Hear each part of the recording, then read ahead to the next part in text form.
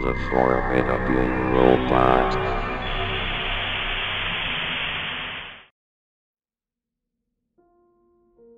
Here, it's something that has some roots in truth, but isn't 100% true, more like 67% true, and 48% provable. I have quite an interest in camcorders. The technology that allows a chunk of time to be recorded and played back later on. It is so cool to think about. I have a hard disk drive camcorder that I got for Christmas in 2008. I've used the damn thing nearly to the point that it has died from the use. It's been acting quite strange as of late.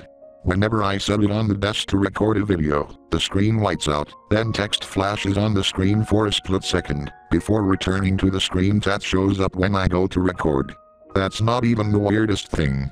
Sometimes when I record a video, something will appear to be moving or existing behind me in the display, but when I turn to look, nothing is there, and I look like a paranoid fuck when I play back the clip. It gets weirder.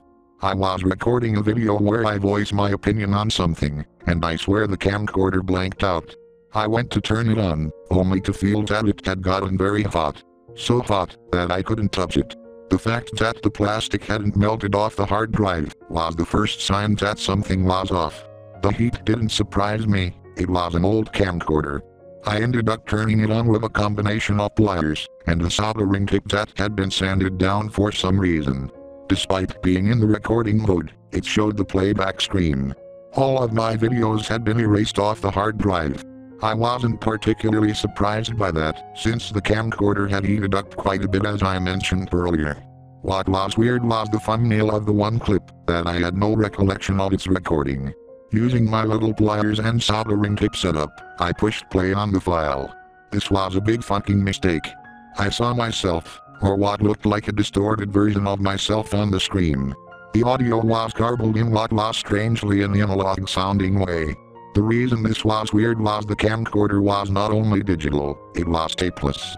It recorded stuff to a hard drive, so the garbling should have been limited to audio dropouts. That aside, the picture of my distorted self was just absolutely horrifying. My eyes were pure white with an occasional vein. It looked as if my eyes had done a 90-degree turn, either upward or downward. I felt extremely cold puffs of air down my neck coming from behind me. At the same time something showed up on the screen that looked like a demonic shadow. Red eyes, satanic shaped, yeah whatever, how common. I turned around, and I don't know what I saw, because my memory from then until sitting on my bed having the camcorder in my hand, doesn't exist. I did, however, have bite marks on my arm. I have since stashed the camcorder in the garage, and borrowed a DSLR. Despite that, whenever I go to make a video with the DSLR hooked up to the tripod, I will occasionally see the camcorder's shadow outline on the desk. It doesn't show up in the screen of the DSLR.